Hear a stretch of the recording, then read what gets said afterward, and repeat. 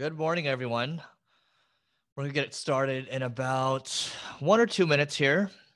While you people all flow in, very happy morning to you. Getting a little sick here, so apologies if my voice cracks a little bit, but that's always a little fun. So I'm just curious if you guys can hear me right now. Go ahead and hit the raise hand button. I just want to make sure technology looks good.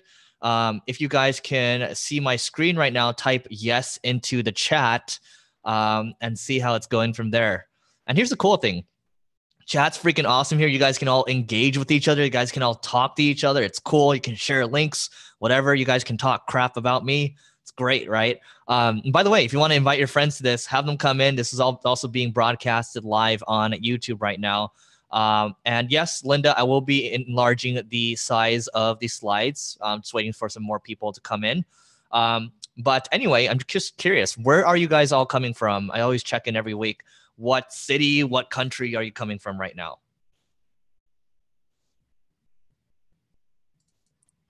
Make this bigger. Let's look at the chat. Okay, we got Eric Chestnut from New York. We got people from Mumbai, India. I appreciate you. I can't even say the word right now. I appreciate you coming in and listening at this time. People in New York, Israel. Wow, it's just people all over the place. Eric is 200% better than Neil Patel. Thank you for that. I'll make sure to tell Neil that. Let's see, what else do we got? What else we got here? Burbank, California. Aaron, I'm actually here in downtown LA, so not far. Jose, Irvine, Leslie's, Los Angeles. Again, downtown LA. Arthur's in LA. And we got Vancouver. We got Kathmandu, Nepal. That's crazy. That's freaking crazy. Anyway, so we're gonna get started. I appreciate you guys all taking the time to do this. I will share the slides afterwards. The recording will also be should be shared afterwards as well. So if you feel like you're gonna fall asleep or you need to go do something else, make sure you actually stay for this one because there's gonna be a nice little free offer for you at the end. It's in relation to a SaaS tool that we're building right now, and it's something that we're really excited about. So anyway, let's get started. So I'm going to tell you guys about a couple ways where you can grow your organic traffic without having to build new content or backlinks, right? So I'm talking brand new content. People are writing new articles all the time. You're spending a couple $100s, couple $1,000 on brand new content all the time. And then also backlinks, because we're always so, whenever we think about SEO, we're always trying to build more backlinks, right? Because links and content are the two most important things when it comes to Google.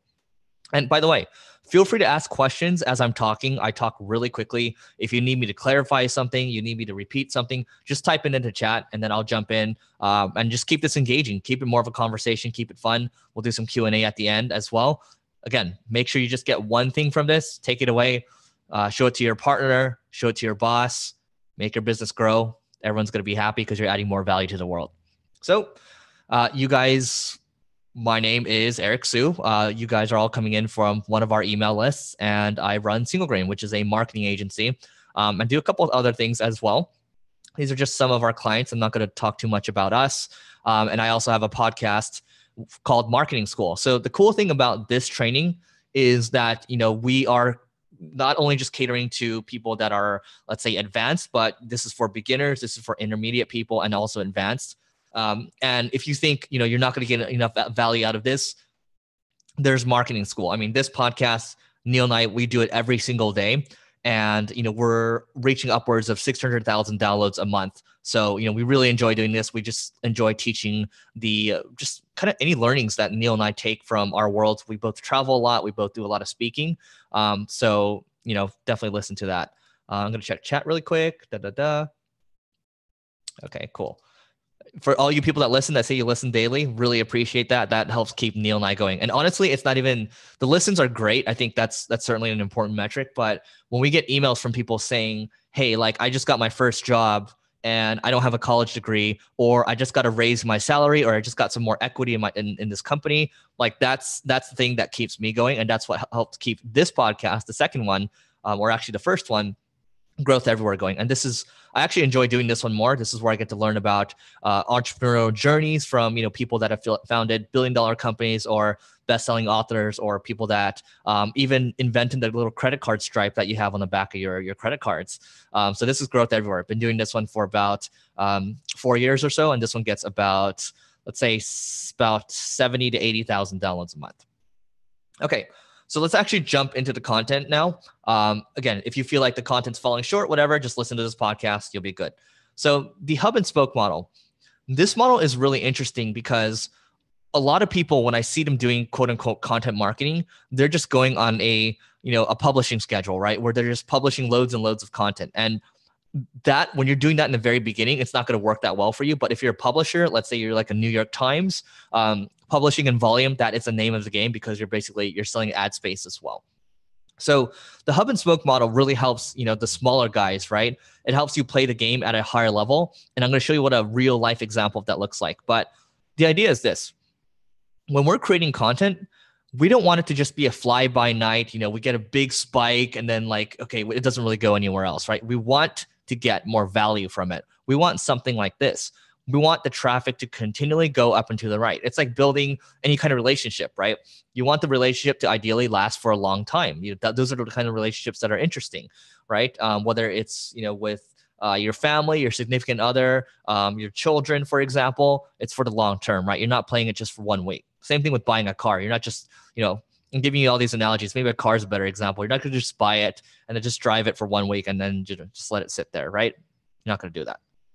So the hub and spoke model, the way it works is like this. You have one hub page, right? So let's say I'm writing a post on online marketing, for example. I'm going to have one kind of overview page for online marketing, and I'm going to have separate chapters talking about online marketing, getting a little more detailed, saying, okay, this is what online marketing is.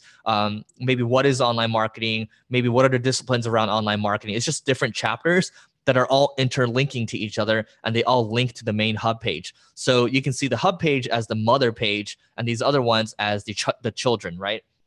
So the hub page is in the middle right here. Let's say you're targeting some kind of short tail keyword like online marketing. And then you have these other in-depth posts that link back, right? Basically, they're all supporting each other. You're pointing these signals to Google saying, hey, these are all relevant pages. They're all interlinking to each other. I'm not just building one piece of content. I am building a resource, and the search engines should reward this resource because I put this amount of time into it, right? So that's basically the hub and spoke model. And I'm going to show you some real life examples. I'm going to probably have to ask you to raise your hand when you see my screen switch. But with Qualaroo right here, they wrote this post on conversion rate optimization. And I'm going to show you a couple of, you're going to see something that I'm going to talk about a little later that comes into play here. But this post on conversion rate optimization, you can see the hub page here. I just scrolled down a little bit. It says, what is conversion rate optimization? Why conversion rate optimization is important? There's just these different chapters, right? So let me show you this in action. I'm going to stop my share really quick. And then let's switch over to this screen. Let's make sure this is working. I'm going to share my screen. Okay. And then if you guys can see the new screen, go ahead and press the raise hand button. Okay, cool. So I'm going to make this a little bigger so you guys can all see it. So I just Googled conversion rate optimization over here. Okay. This is the short tail keyword. I think we can all agree that a keyword like conversion rate optimization is a keyword that, if you're running any kind of services or you have a piece of software, it's probably a good keyword. So we're going to ignore the ads, obviously. We're going to ignore these other results. We're going to look at result number 1 and number 2. So the beginner's guide to conversion rate optimization, the Qualaroo thing that I just showed you, it switches spots between mods. Right now it's at number 2. And here's the reason why it's, hovers between number 1 and number 2. And number 2 is really good, by the way. So here's the thing. The beginner's guide to conversion rate optimization right here. You can see this is the hub page, right? So it gives a quick overview of what it looks like. And it says, why should you care? But more than anything, I mean, it links to these different chapters, right? What is conversion rate optimization? Why is it important? And you can see the design has changed a little bit. The layout has changed a little bit as well from the last screenshot I showed you. And you'll see why I think this is important in a couple of slides. But this is basically it. This is an example of a hub and spoke model. It's got 12 chapters. It's got a main hub page. This is the page. And then you can see the proof is in the pudding. I just go conversion rate optimization. I'm showing you a number 2 result. Now, just to drive the point home a little further, the keyword online marketing, here's the thing. I mentioned my co-host, Neil Patel, right, on the Marketing School podcast. He's got both number 1 and number 2, and they flip-flop with each other. I want to show you what I think is the better result. The beginner's guide to online marketing right here. Same idea. So if you actually listen to my other podcast, Growth Everywhere, I actually interviewed Neil about 3 years ago asking him, hey, how much do you spend on content marketing? And he said, hey, like when I do these guides, I spend about $30,000 and I give them away for free. So it's just because he wants more traffic. So you can see here, okay, the beginner's guide to online marketing. It's an introduction, why we wrote the guide, who's it for, be laser focused on your customers, This is just a hub page, right? It's nicely designed and you can click into the chapters and yes, they're nicely designed too. Okay, it's super epic. These are about 4,000, 5,000 words plus, and then you can move between the chapters and then basically move around, right? So that's what it looks like. It's the same kind of idea. You have a hub and then you have these different spokes that are supporting each other. Does that make sense? Okay, I'm going to switch over to the other screen really quick, and then I'm going to cover some of your questions as we go through this. And then I might even actually open up a poll too, so we can do some fun stuff there. So let's move over. And let's go back to the PowerPoint. Can you guys see the PowerPoint? Raise your hand. Okay, great. I'm going to look at your questions really quick. Let's see. And by the way, you guys can use, so you can either use chat or Q&A. I actually don't mind. Let's see. Yes, Brian, absolutely. You'll get a copy of the deck. Okay, cool. So now we talked about the hub and spoke model. Now we need to talk about, well, the secret to maximizing your content, right? So here's the thing. If you look at Wikipedia, I think we all know Wikipedia, right? So Wikipedia, how do they rank number 1 or number 2, number 3 all the freaking time, right? So Abraham Lincoln's this page is a really good example.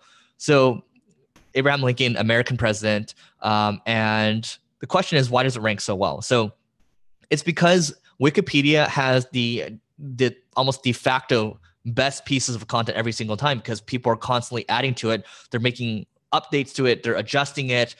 They're making the best piece. And when you make the best piece of content, you can also Google the 10x or the skyscraper technique, which is from Brian Dean.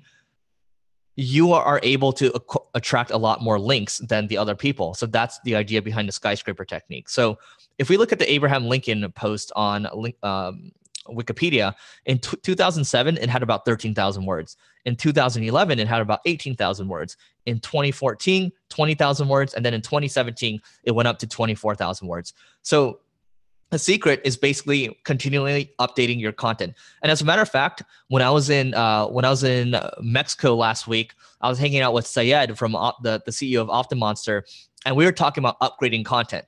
And he said, you know what's really easy for people? Like if you just look at certain keywords, let's go back to online marketing. If you Google the keyword online marketing, all you have to do is you search for posts that or you search for that search result. And you know what? I'm gonna show you a live result because I actually haven't showed this example before, but I'm gonna show you guys because I love you guys. So let me do this really quick. Let me switch my screen. Switch over to this one. And then, okay. All right, you guys see my screen? Yes? Okay, great. So thank you, Amanda. So online marketing right here. Here's the thing. Let's say I am ranking well let's say I wrote something on online marketing. I want to get it on the first page. So Syed was talking, and then we're just talking in a circle of other smart marketers. He says, hey, if you have a blog post or you have a piece of content that ranks well for online marketing, all you need to do is just search for online marketing and look at this section. People also ask, just take that and just answer these questions on that specific page. What is meant by online marketing? How can I promote my business online? How can I start online marketing? That's a very easy way. Just steal this process right here and deploy it to the people that write content on your team. So hopefully that makes sense. And I'll make sure to integrate this into the next presentation because, well, I actually presented that for the first time. So you guys get the first benefit of that. Anyway, going back to the slides. Back to the slides. I hope I don't crash. Okay, so going back to the slides, we talked about Abraham Lincoln. So we put this into practice on our site. So we have this one post on the 10 companies with the best digital marketing campaigns. So we basically added sections on Uber. We added sections on American Express. And you can see in the second row, so row 2 where it says number 1, the post was getting about 731 visits a month, okay? Which is not bad for a blog post. And well, what we did is in 2017, we managed to 4x it to 2,800 a month, right? So imagine this. Let's say, that post, the average CPC for that post, if you were to pay for that traffic, was about $1 or so, okay? Well, we just basically added about, let's just say, $24,000 plus in free traffic to our site, right? That's on an annual basis, not to mention the conversions that we get from it as well. Okay, those of you that are really interested in numbers, that should help you kind of quantify the impact of something like this. But also at the same time, as a service-based business, as a marketing agency, here's the thing. It actually drives consultation leads. So we looked at that post and we looked at one of the months where it was going up and we were like, wow, you know what? It actually drives free consultations, right? So when you upgrade something, you're tracking it. When people start to ask you, like I have people on my team, sometimes question why we spend so much money on content marketing. Like, what's the efficiency of content marketing, And then I make it easy. I just say, hey, let's look at all our clients.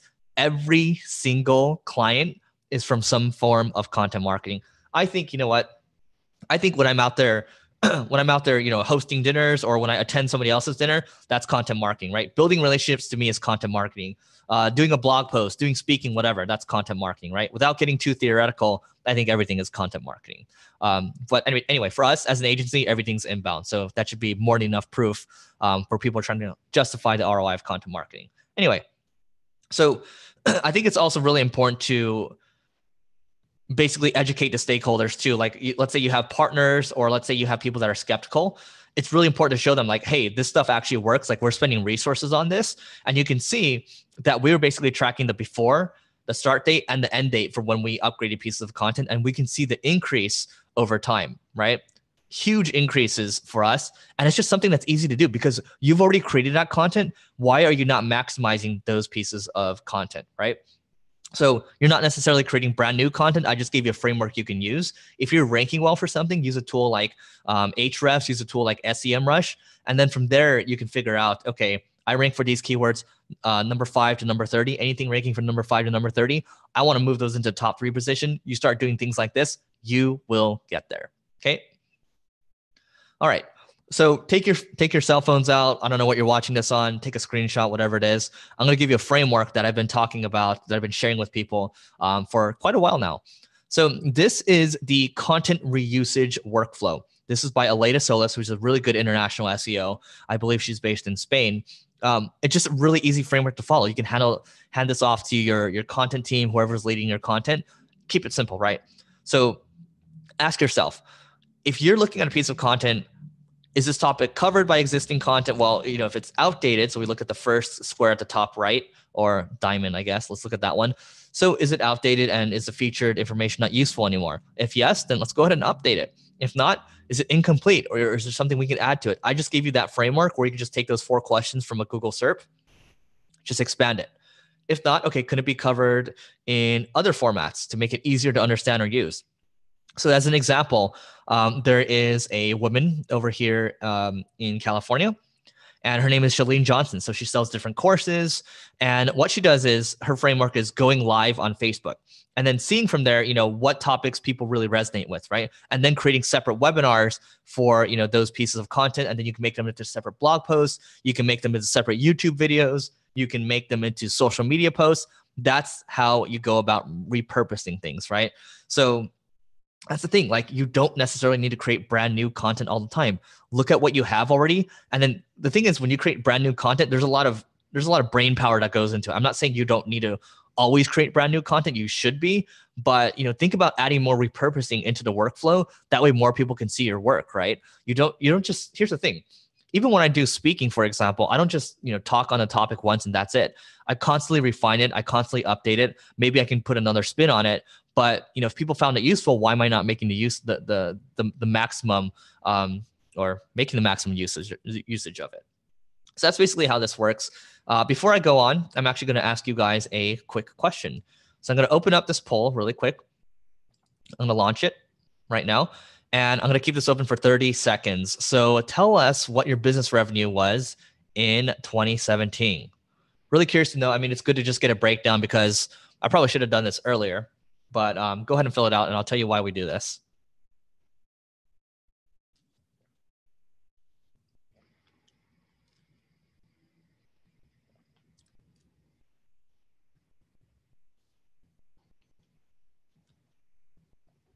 All right, closing it in 5, 4, 3, 2, and 1. So here are the results. So 77% of you are under 1 million, 18% 1 to 5 million, and then 3 or 4% 5 to 10 million, and then 1% in 10 million plus. So the reason why I do this, and I'll share this open with you guys. The reason why I do this is A, to get a drink of water because I talk really fast, and that's the first drink of water that I got. B, it's just good to know who's in the audience so I can tailor the presentation to everyone. And I'm going to be answering your questions at the end as well. But it's a good mix of people all the time, right? So I got to make sure that I'm serving all of you and getting you what you need, and also marketing to you later because I'm a marketer. So that's that. And then I'm going to open up the Q&A really quick. Part of the screen text is cut off. Part of the chart is cut off. Are any of you facing that issue? And then Lucy asked, would you recommend copying the people also asked for and then putting our own answers to them on each blog post? So Lucy, what I would say is, without complicating things, I think Lucy's talking about the framework where I said, look at the search result page and look at those 4 questions. I recommend that you just answer those 4 questions on a page that you're ranking well for already. If you're not ranking well for that specific term, go ahead and write separate blog posts for them. But I'm all about kind of taking the asset that you have already and then upgrading it. Because here's the thing. If Google's ranking you already for that piece of content and you add more to it, it's going to rank even better. Just look at Abraham Lincoln, right? It's entrenched in that position. Okay, Vishal has asked, this is a pretty epic question. I wanted to know a few things. Oh, let me press this button. Let's see what it does. Answer live. You would like to answer this question live. Well, yeah, I don't know how that works, but let me answer that question now. So, okay, Vishal asked, I wanted to know a few things about backlinks. Since I work at a startup called Woovly, which is bucket list content, there are multiple categories to work on.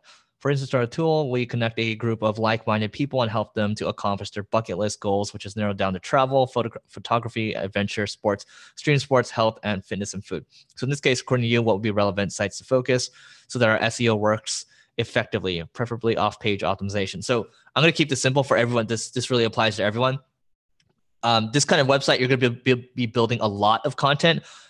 Your on-site having the right foundation in the beginning is super important, like in terms of your site map, your site architecture, all of that. Because if you start building links to this stuff and the site architecture is not optimized, you're going to be in a world of pain, right? So it's really in your best interest to look at similar bucket list websites or even look at travel websites because they spent millions of dollars on SEO. Look at how they do it. And what I would recommend doing is having your most important categories on the homepage, build links towards the homepage, have them trickle down. That's how e-commerce sites rank well, right? They have really good site architecture. A lot of links are going to the homepage. That link equity is flowing to these other categories. And then those categories link to product pages. Product pages will link to different SKUs. So everybody gets some internal linking love. Okay. Anyway, moving on with the presentation. So I talked about marketing school. Neil and I have done over 550 episodes now. We've been doing this for about a year and a half or so. So what we did was, it's like, okay, Neil, we're spending all this effort recording all the time. Why don't we try to make the most of this? So we created a blog called marketingschool.io. And, we just started adding our show notes to this site, right? We're like, okay, we're doing these show notes, we're transcribing the content too. Why don't we just throw it on a website, see how it goes? So we have marketingschool.io. It looks a lot better than this now. This is the old version. But here's what happened. We just started throwing content on there. And over time, the traffic just kept going up, right? No links, just pure content. So we're like, okay, well, that's good. It's getting about 5,000 visits a month. It's nothing to write home about, but it's not bad, right? So, the question was like, okay, well, if we didn't build any links, we're building all this content. How do we get even more out of this? Okay. So Basically what we did was we took all that content from marketing-school.io and we're like, okay, why don't we move that over to singlegrain.com, which has a higher domain authority. So once we did that, our traffic shot up by over 20,000 visits a month. And some of you are probably wondering, well, Eric, isn't that duplicate content? And what I recommend looking at, and yes, technically it is duplicate content, but Google doesn't really mind, because if you look at what Matt Cutts said about duplicate content a couple of years ago, just Google Matt Cutts, C-U-T-T-S, Matt Cutts duplicate content. They start looking at duplicate content when you're producing, we're talking hundreds or thousands of the same thing over and over and over. I'm not saying you guys should go out and scrape content, because that's not the way to do it. I mean, I actually think that's really dirty. But we took something that we had already, that we own. We took that asset, moved it over to another asset, and then that lifted everything across the board. So that's one way you can go about doing it. I think, when I think about all the content we're doing around podcasting, which is audio, I think about all the content we're doing around video as well. It's just like, man, we're creating a lot of content. Why aren't we trying to figure out how to maximize it in terms of, domain authority, and then also, even transcribing the content too. So that's what you can do. And the next thing I want to talk about is Google Search Console. So if you use Google Search Console, go ahead and raise your hand. I want to see who in the audience actually uses Google Search Console.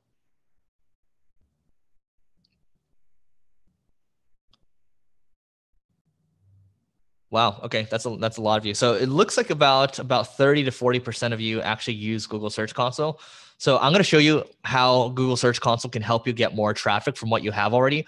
But I'm also going to show you where it falls short as well. And this is where I'm going to show you a little neat toy that we put together that you will have the privilege of getting access to. So I'm going to reshare. Let's move this over. Let's take a look at right here. All right, if you guys can see my screen, raise your hand really quick. Okay, great. Thank you guys for being really engaged about this. Like Zoom, honestly, I have no affiliation with Zoom. I just keep harping on how Zoom is such a great webinar system, at least for what we do. So in Google Search Console right here, there's a new version of Search Console. I'm using the old version right here. Well, we'll do a tutorial for both because I like you guys.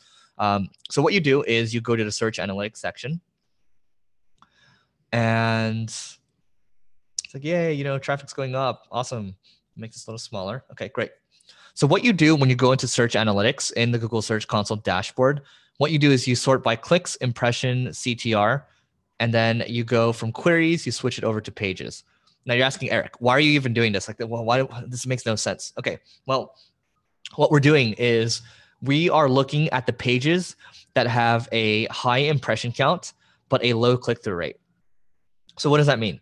That basically means Google is giving you the impressions for a piece of content, but you are not doing your job as a marketer to bring people to your website. So if the click-through rate sucks, right? The title's not good and the meta description's not good, or either or, right? Or it could be both.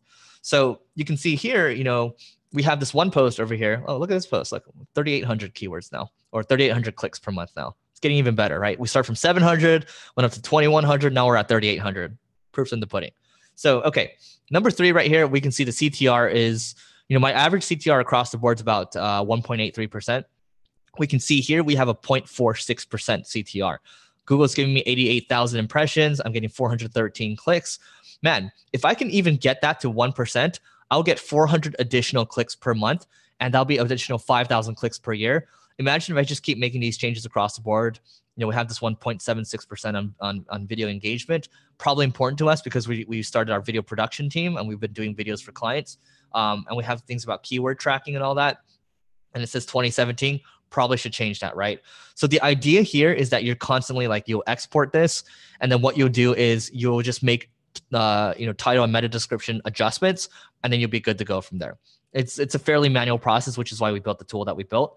But this is the old Search Console. So because I like you, I'm going to do the new Search Console as well.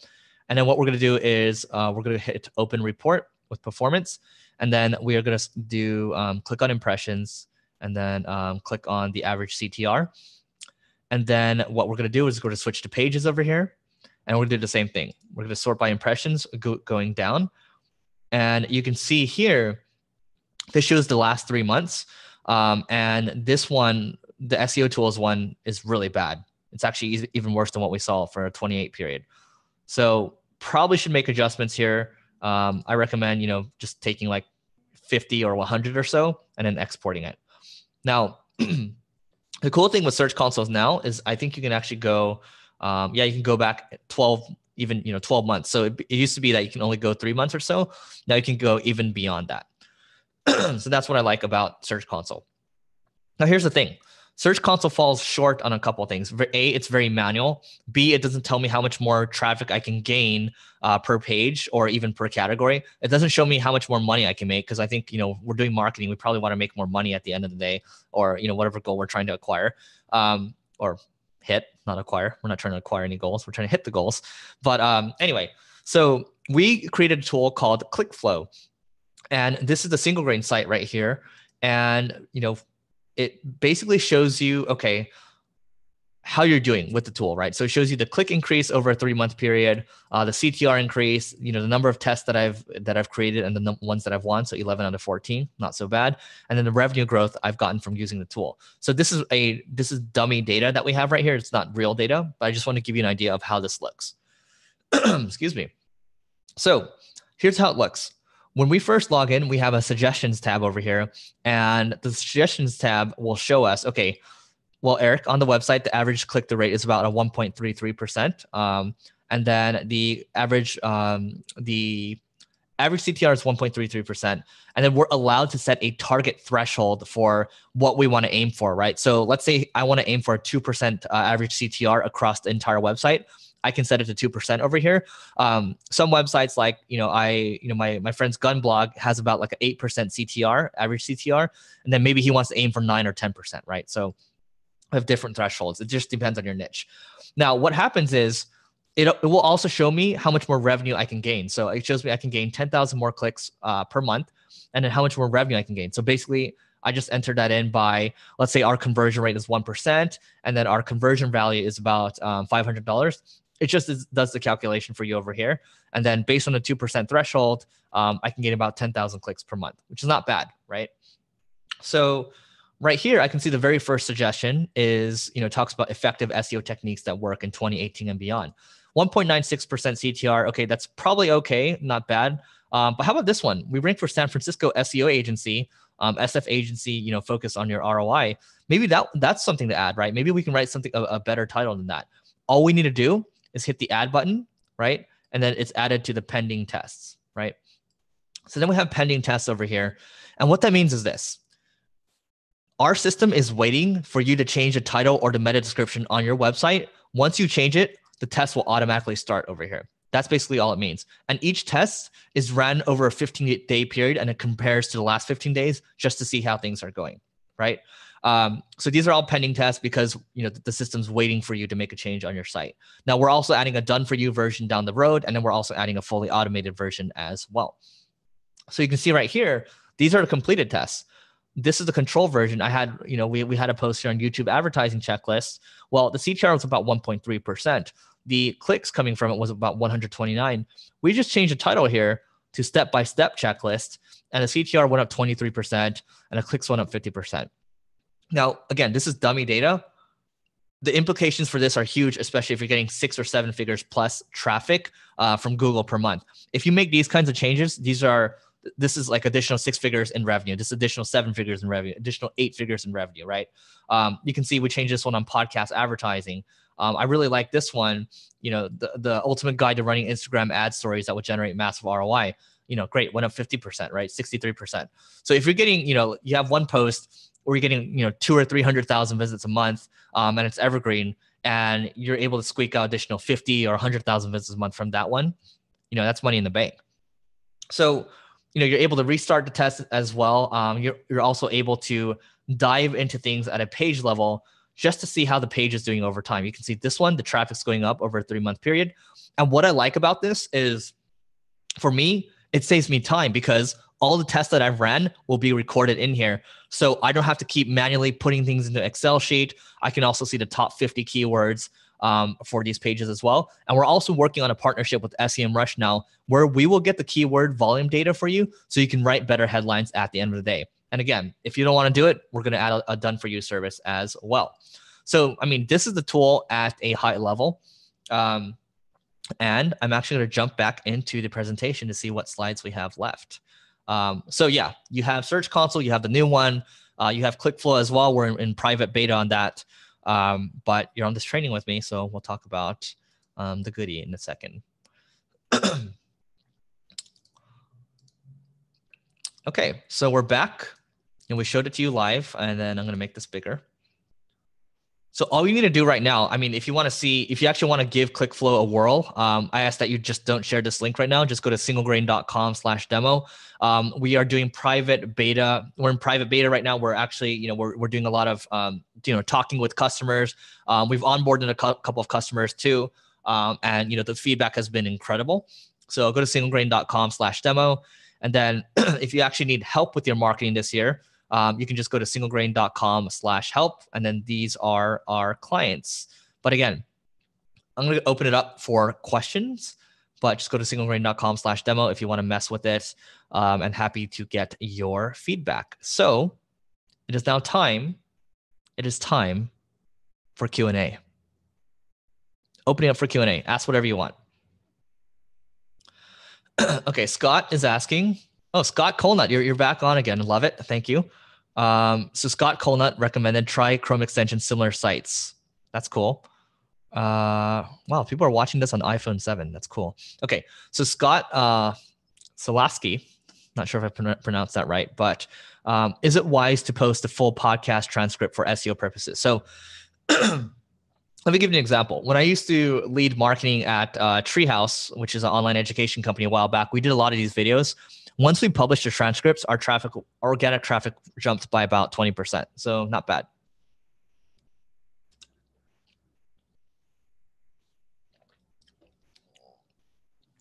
Linda is asking, do I have a pay service to get our domain authority ranking? Yeah, you can use SEMrush, you can use Moz, or you can use Ahrefs.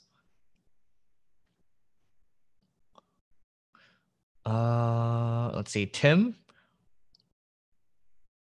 Okay, Tim's asking about businesses and web content that are highly specialized with low click volumes. Do the same techniques work? Absolutely, they do. So let me give you an example, Tim. Let's say you are selling plungers online. It's very niche, right? Nobody talks about plungers. What would work for you is thinking about how you can take it one step higher, right? So instead of talking about plungers, maybe you can talk about home improvement or DIY, that kind of stuff, right? That way you can build a bigger audience, because if you have a bigger audience and then you become known as the plunger guy, great. But if you niche too small, it's hard in the beginning. So I think it's important to niche, but sometimes you got to jump one level higher. Eddie's asking about how to get the beta of Search Console. You actually all have the ability for that right now. If you have Search Console, you just need to click the button to get access to it.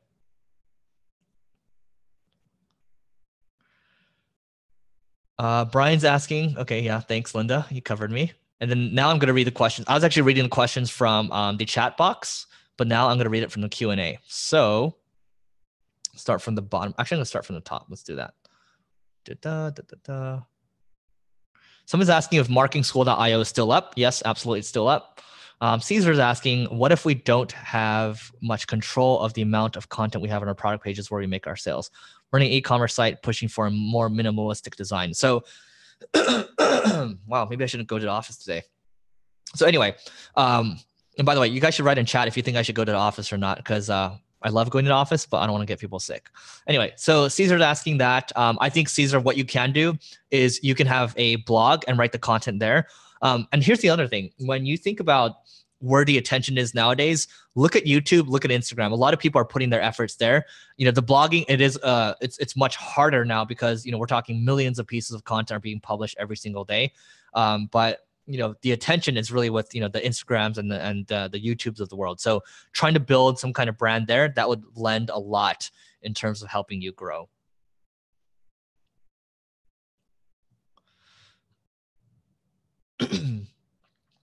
Let's see. Lucy says Google Search Console says that you have there's a couple errors. Sitemap is HTML, HTML, and won't show me my data. You probably would have to, honestly, the answer for me is I don't know. What I would do at this point is I'd probably Google the error itself and then try to find a solution. Yurav or Yavrav is asking, how do you decide if a single large post is better than the hub model you mentioned?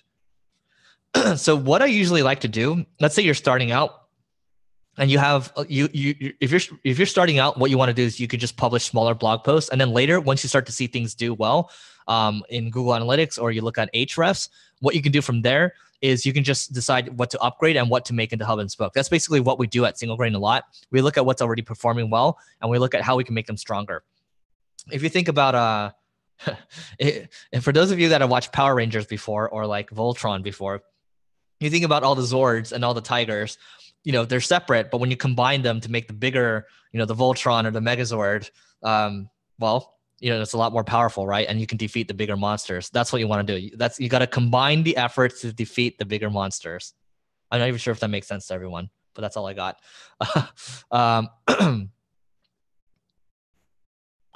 Okay, so Neha said you migrated complete content from previous site to Single Grain. How does this affect, and how did Google not recognize it as duplicate content? I'm pretty sure they did, but as Matt Cutt said in that post, they don't really look at things unless it's like they're producing like a perverse violation is like 200 to 1,000 pieces of content, right? So marketingschool.io is still there. What we have done to kind of add more value on marketingschool.io with those transcript, we have the show notes, but we don't have the transcriptions there. So we have the transcriptions on singlegrain.com.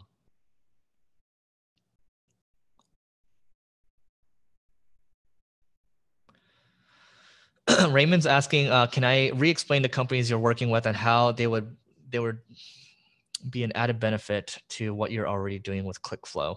Not sure how to interpret that question, but the companies we work with, we help them with paid advertising and SEO. ClickFlow is a SaaS product that helps you optimize the content that you already have. Ideally, it's a tool where you have a site that has at least over 50,000 visits from Google per month. Ideally, over 100,000. And those of you, the ClickFlow link where you say you're stuck on billing, just use the little intercom chat button on the bottom. Either my co-founder or I, we're going to just jump into it and help you with that if you need that.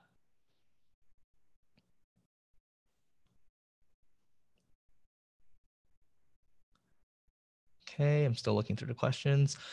Vishal's asking, what's the best competitor analysis tools to find out the top backlinks? So I like either Ahrefs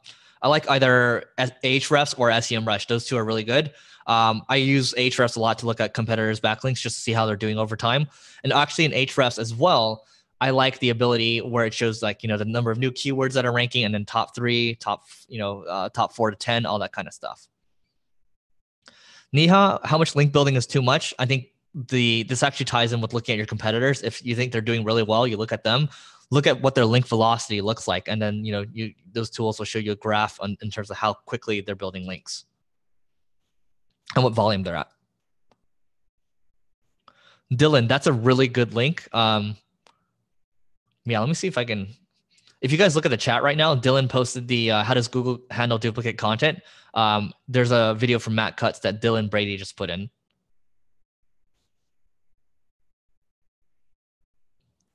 Linda's asking, what if your service doesn't lend to video or beautiful photos on Instagram? Linda, I'm curious to learn what your business is. What else besides blogging will help? So podcasting would be good. Like I'm talking to you through audio right now. Like I'm building a relationship with you.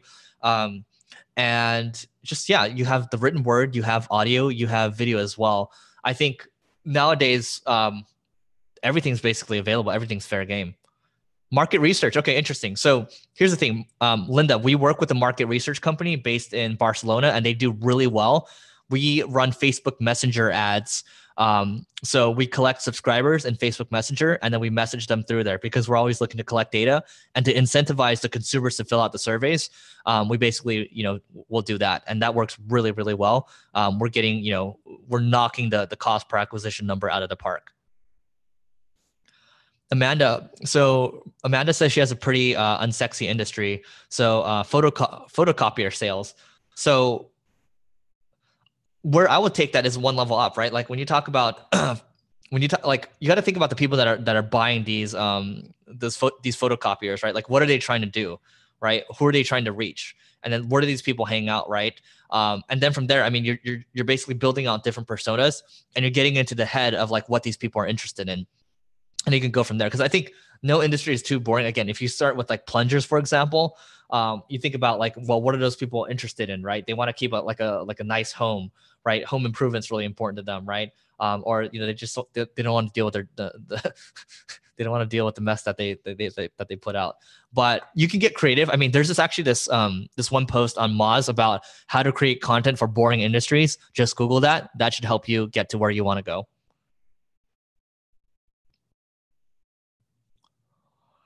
Fabio, how many internal links every article with good traffic should have in order to help the overall website ranking? So, in general, you don't want to think like. So, I recommend that you change the way you think about that. I think it's again, you have to look at your competitors first. Look at how they're doing. You have to look at how competitive that keyword is, and that's how you're going to be able to rank. Because here's the thing: when we create content for the gun industry, again, I'm not into guns. Don't chastise me. But when we create content for guns, for example, it does well because that industry is still fairly new, right? And just like when people are creating content around cryptocurrency, it's still fairly new, right? But when you're in such an entrenched industry like digital marketing, for example, it is much more difficult. So you have to look at how competitive it is. You can look at the keyword difficulty using a tool like Moz or SEMrush or Ahrefs. Tyler Bauer on Keyword Finder, kwfinder.com. I've actually never used it before, but there's another tool called lsigraph.com if you want more ideas on creating content. So totally didn't answer your question, but just gave me another thought. So sorry.